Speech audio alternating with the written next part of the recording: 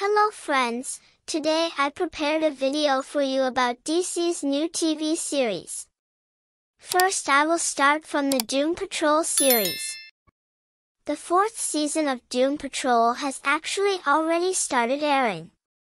The 6-episode first episode of the season will air from December 2022 to January 2023. Later, the second part will be published in 6 parts. The show's fourth season sends the crew into the future to save the world once again, leaving them face to face with singing butts.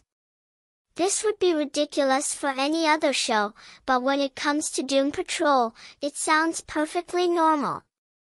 But you still try not to imagine what their breath smells like. In this new DC series called Gotham Knights, Batman dies and is replaced by his adopted son, Turner Hayes, to protect the city. Carrie Kelley, one of Gotham's familiar faces, Harper Row and her brother Cullen, Stephanie Brown and Duela Dent take over to help Turner. According to the reports, Harvey Dent, known as Two-Face, and the Court of Owls, which consists of terrifying bird-masked killers, will take place opposite these names. Before you ask, the series has no other similarity with the 2022 DC game of the same name.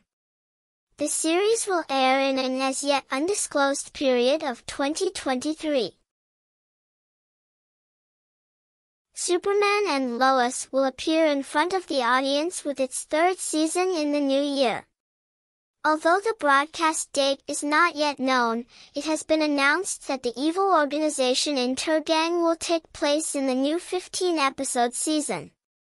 However, Jordan Elsass, who played Jonathan Kent, left the series for personal reasons, and the character will now be played by Michael Bishop.